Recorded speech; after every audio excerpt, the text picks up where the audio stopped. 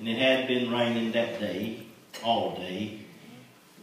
But nevertheless, around 5 o'clock, amen, a tornado twister decided to come through our city, and especially through our community, and left miles of devastation behind. But thanks be unto God, out of all of the devastation and the horrific thing that was taken, we see that no life was lost. No life was lost. Through grazes and some broken legs and some scrapes, some bumps and some bruises, but no life. Amen. Just property damage and amen. And I think that's something to be thankful for. That's something that we can be grateful for.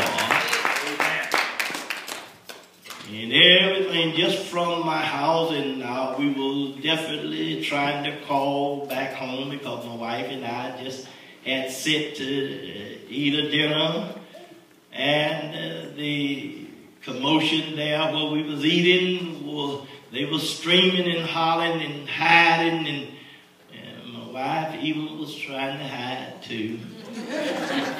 but nevertheless, she asked me, she said, come on. And I began to pray just where I was. Amen. I said, Lord, if this is my time, then I can't hide from you. If this is what my end results will be, there's no table I can go under, there's no closet I can go in if it's my time.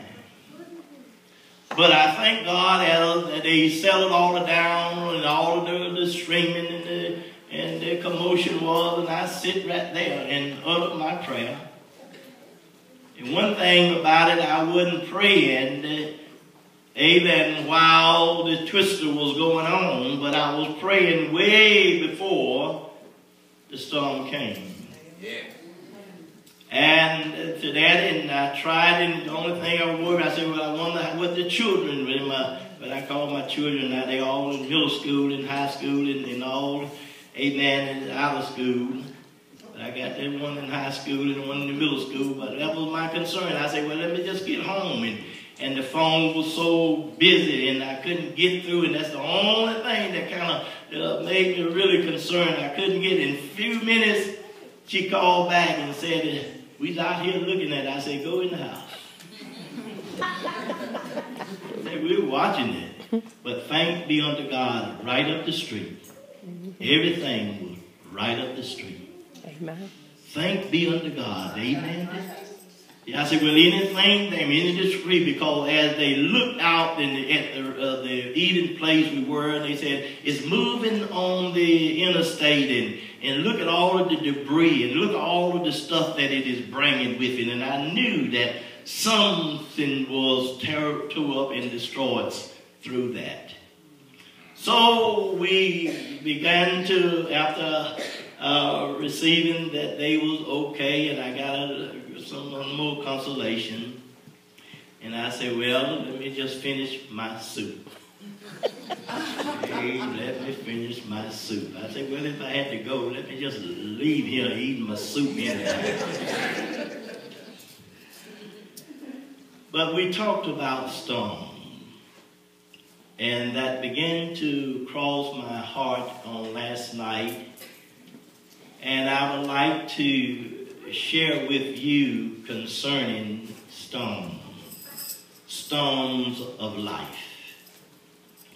I wish I could give you news today to say that the storm that we experienced on last Sunday was the last one.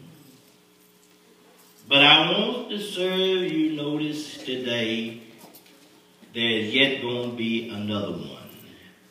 Storm, not only as we experience, but we are experiencing every day the storms of life. The storms of life. But in the storms of life, we find that there is a hidden blessing